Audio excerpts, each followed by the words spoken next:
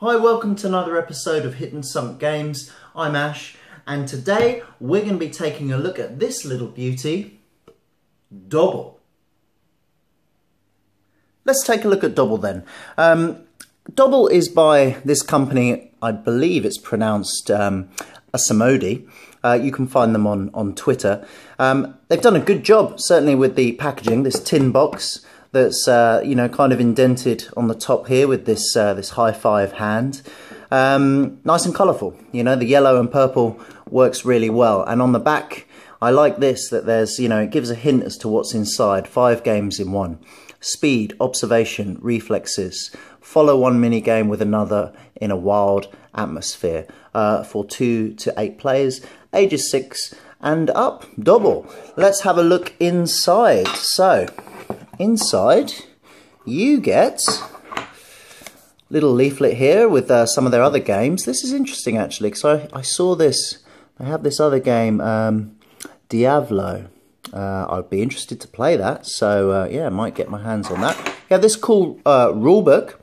Bit fragile, if I'm honest with you, because it's only held together by this this small spine, so do be careful with it. But inside it has a breakdown of all the symbols on the cards here, what they're called. Of course, you don't need to be a genius to work out that, there's a moon, there's a sun, there's a key. But yeah, it lists them out anyway. And then it goes through all the different games you can play. Minigame 1, minigame 2, all the way through to 5. And, this is the kind of game, you'll understand in a second, that you could create your own little games with. So that's really cool.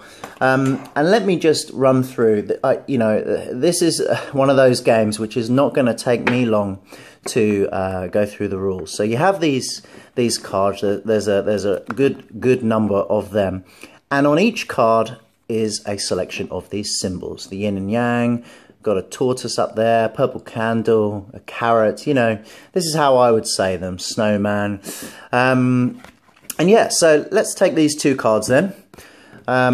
You would think that they are all different, but there is one symbol that is matching. This one's quite obvious, and if you haven't seen it yet, it's the moon.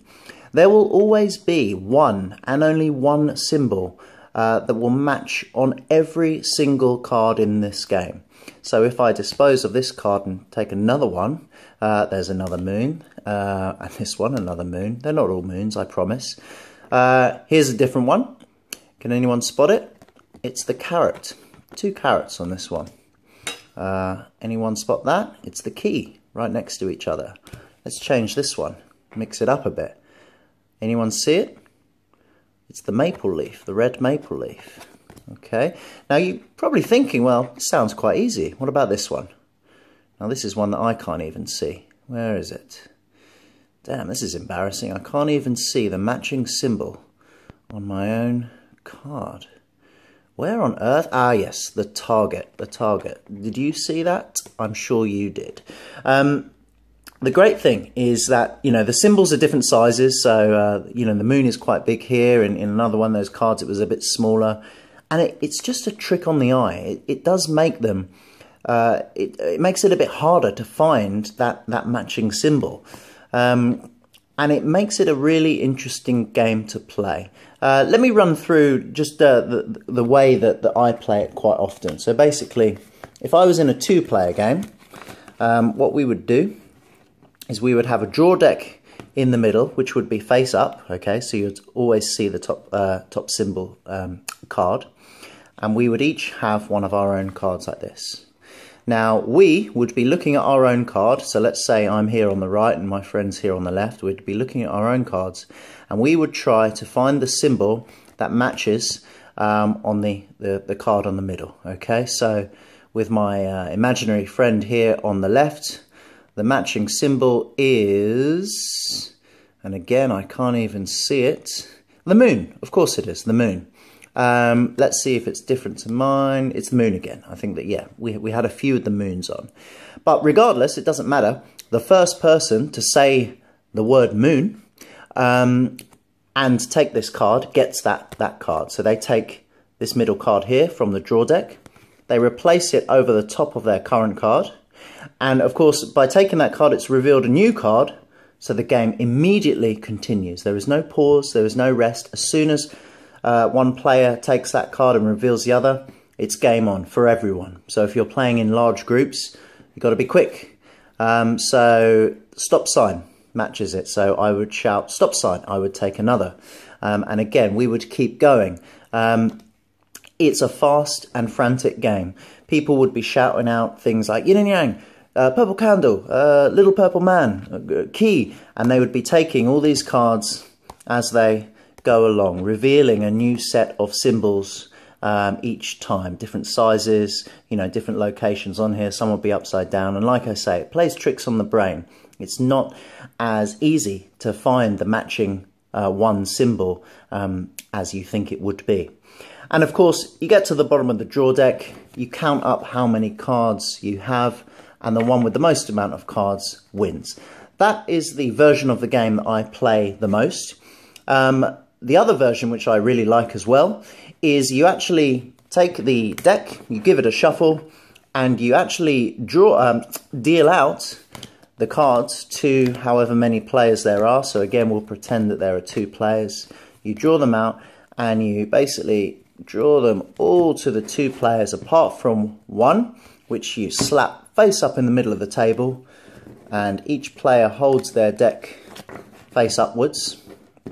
And again, it's the same principle. You have to, so player 1 on the left and me on the right, we have to look at the card in the middle, looking for that matching symbol. So if I see it, it's the purple hand, you see, good example of how it's a different size. Imagine if that was upside down like that, probably be a bit difficult to see. But I would shout out purple hand, and instead of taking the card from this, you know, the center of the table, I would actually put this card on top of it. So the way this game works is it's the first player to get rid of all their cards, you know, shouting out the names of the symbols. And as I say again, if you are playing with, you know, more than 2 people, you know, group of 6, group of 8, people are shouting things left, right, and center. But at the end of the day, it's, you know, it's the first person to put their card down. At least that's how I play it. So yeah, nice, you know, nice looking cards, the symbols, dolphin, igloo, snowman. There's definitely a good selection on there. And, you know, it is a really simple game to play. You can probably tell that I'm quite keen on this game, but let me run through exactly what I think about Dobble and why. So they say good things come in small packages, and they're absolutely right, certainly regarding this game anyway. I bought Dobble a fortnight ago probably, and I've probably played it every single day since then. This game is such a simple premise. It's kind of like, I don't know, advanced Snap in a way, but it's just the simplest games, the simplest ideas that are sometimes the best. I think this is a really fun game. I remember when I first opened it and looked inside, I really like these cards. The quality's good, the images are really cool, and yeah, it's just such a simple idea, but it really, really works. I've played this with friends at parties. I've played this with my girlfriend and her family. It works in any situation. I've even taken it to work and played it with my work colleagues in my lunch break, which has been fantastic for team bonding, strangely enough. But you know what? This is a game for all environments. Best thing is, it's small. It can fit in your jean pocket or your coat pocket. I've taken this to the pub before.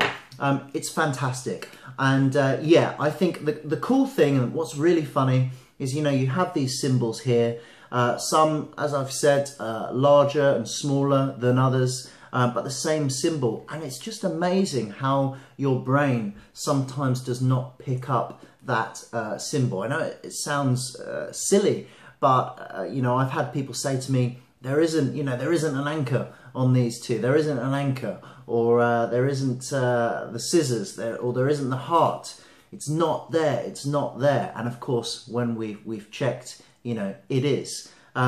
It's really funny to play. Really a great group game. I think playing this with just 2 people, that is probably the flaw in this game. It's not as fun, but get a group together. I've played this with 8 people, 4 people, 6 people. That's when the fun begins. I would love to play this game in like a group of 12 people all huddled around on this table. So yeah, I think this is a fantastic game. I'm so glad that I bought this. This is coming on holiday with me in a couple of weeks so that me and my girlfriend can play this while we're sipping pina coladas on the beach. I highly recommend this. You can pick this up for a tenner as well, which makes it all the better.